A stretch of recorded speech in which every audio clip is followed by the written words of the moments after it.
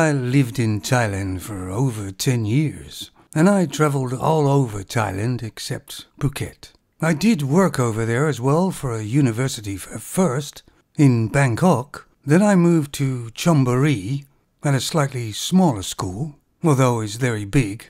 But I kinda worked on and off, not 100%, to keep my money going. I also worked up in Chonburi for, I think, about 2 years, maybe 3. But it made the money that I'd saved up last a lot longer. And Doggett sort of suggested that I should make a kind of a series or a few videos about it, just to help people out who are thinking about going to Thailand. And I would say it's probably one of the best experiences I had in my life. And I'm going to start this video about how I was actually introduced to Thailand in the first place. Because initially it was just a holiday to Thailand for 3 weeks. My friend and I just walked into a travel agent, before you used to go online all the time, and asked the guy, have you got a holiday that's a reasonable price, has hot sunny weather, and is relatively cheap when we get there? And the guy behind the desk didn't hesitate. He said, Thailand. So my friend and I booked it right there and then. It's funny though, because I was kind of dubious about the place. Thought it may be a little bit unsafe.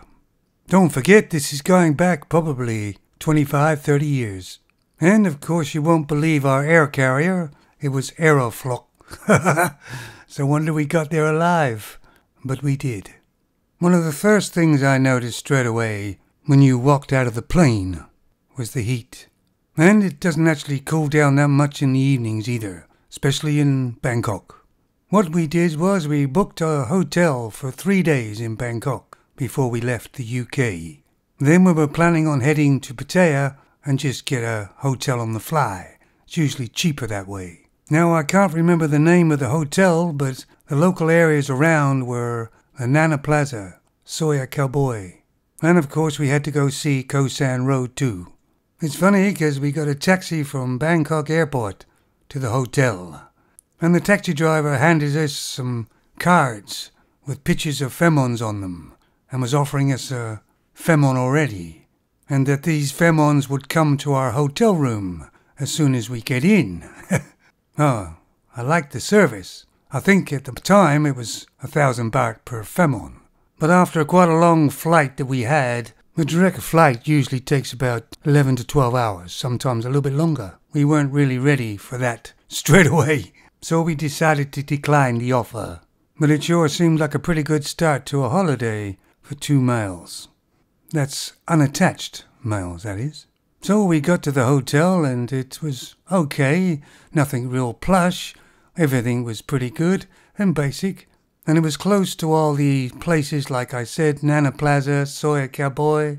We kind of cleaned up and rested a bit, and then we headed out fairly early. And the first thing we did was look around the stalls on the streets. At that time there was just nothing but copies of everything, like Levi's and all sorts of clothes, all knockoff and knockoff prices too, which of course you can barter with. That was the fun part. And what I noticed kind of straight away when I was out walking about, that there seemed to be at least 95% good-looking slim femons walking around. Nearly every one seemed to be attractive. And they had a beautiful smile. And these femons actually noticed you, acknowledged you were there. Not like it was in the UK. They walked straight past you. So I guess it'd be about 9 p.m. by now. So we went to the Nana Plaza, which is a big square that you go into with about 5 or 6 floors. And you can walk around each floor, which has probably about maybe 20 to 30 bars on each level. And we noticed that the further you go up the floors, the femons got older and older. The best ones are the 2 bottom floors where the young femons are. I guess they get relegated as they get older. Generally there'll be femons outside trying to get you to come in. So I guess we went into one of these bars that the femons were just overly attractive outside. And we went in and sat down, and of course a femon came over, ordered our drinks, and she brought them to us. And every place in this Nana Plaza you usually have dancers who have big numbers on their sides and dancing either a pole or dancing in a line.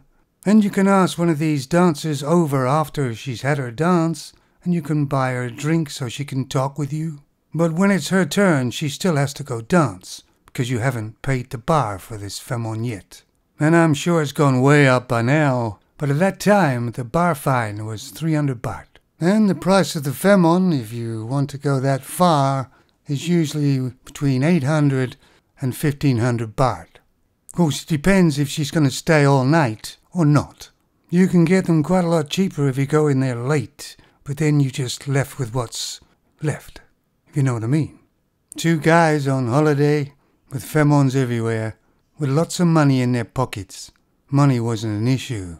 Anyway, I believe I found my girl that I liked first, so I paid the bar fine and I took this girl to another couple of bars for my friend to try and find a girl he liked. Finally, he found one.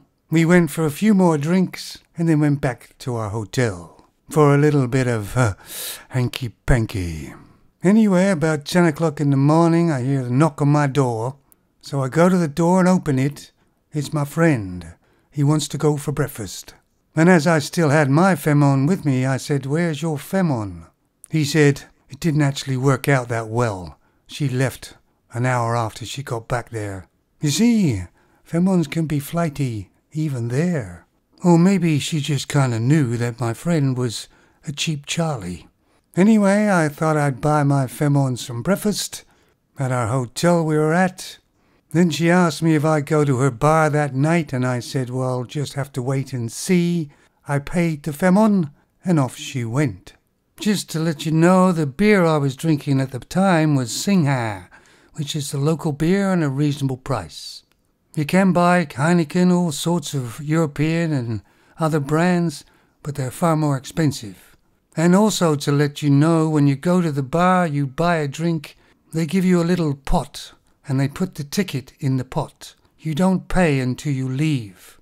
There has been a few issues where people just have left and forgot about paying, but they don't get far.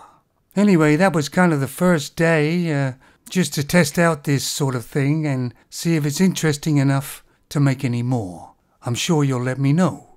If I do another one, it won't be day by day, it'll just be experiences that I had over time. And there's been some doozies, let me tell you. If I can remember them. So you want long time or short time? I want long time at short time prices. You a cheap Charlie. You better believe it.